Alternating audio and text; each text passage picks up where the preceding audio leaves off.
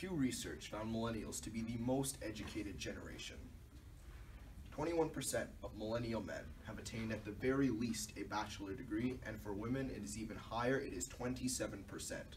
But how do you define educated? Do you want to know a scary statistic? When tested, only 24% of millennials displayed signs of having basic financial literacy. What about an even more frightening statistic? 78% of Americans and 48% of Canadians are living paycheck to paycheck, which is defined as being in a situation where if a single paycheck is lost, there will not be enough money to cover expenses for 2 weeks. Despite a mandatory 12 years of schooling, graduates lack primary financial literacy. If you browse through the complete list of all courses offered across Ontario secondary schools, you will find every course imaginable. HNB4M, or the world of fashion, TTJ3O, or transportation technology vehicle ownership, HSG3M, or gender studies. Throughout my research, I found one course pertaining to financial education. CIC4E, or making personal economic choices, is a grade 12 elective only offered at individual secondary schools. In fact, I didn't even know it existed until a few hours into my research.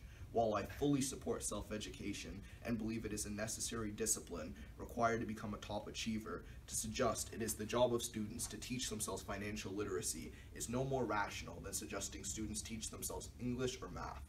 It is the job of schools to prepare students for life as an adult, and currently they are failing. If schools value history and language arts over stocks and real estate, they are only breeding adults who will remain in the rat race until they die. Do you know what? I propose a mandatory grade 9 course covering stocks, bonds, real estate, assets versus liabilities, lending, and responsible spending, a course that will prepare students to succeed in today's economy.